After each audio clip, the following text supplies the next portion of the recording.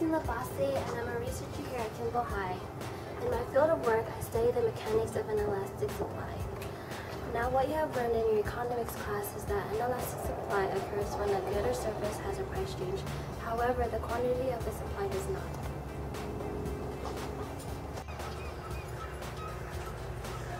For example, house lots are being sold in your area. Let's say they're building 5 houses every 10 months. However, due to the economy, the producers of these house lots must bring their prices down.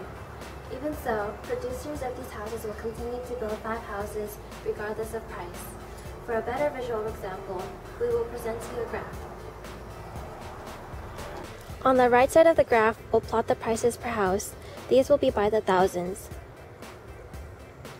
On the bottom of the graph, we'll write the quantity supply. We'll plot these numbers by 5. Let's say these houses started at 90,000, but due to the economy, producers are forced to bring their prices down to 30,000. Even though this price change occurs, producers do not change the amount of houses they supply, but continue to build the 5 houses they are scheduled to build.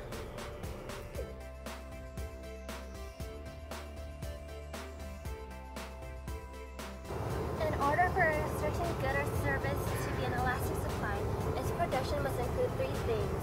The production will require a great deal of time, money, and resources that are not readily available. Now let's go to our inelastic supply situation testers.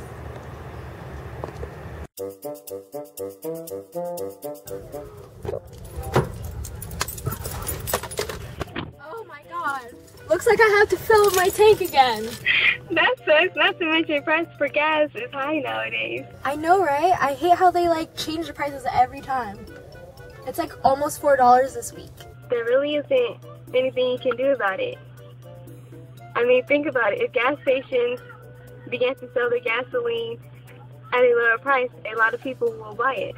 I know I will. But there's a problem with that. There's only so much gasoline a company can produce that can keep up with the demand.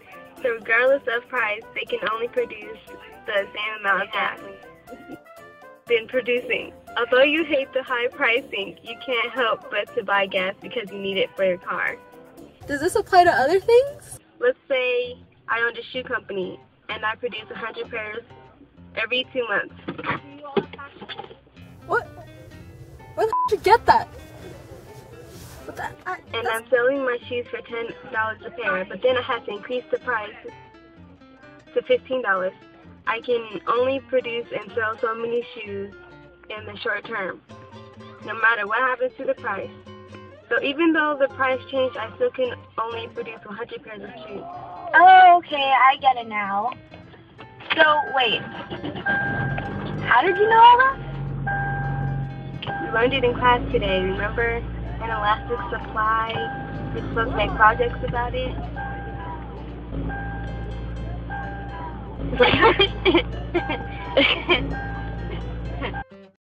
Well, there you have it. I hope this helped you understand the complexities of an elastic supply. We will now return your attention back to the class. Bye.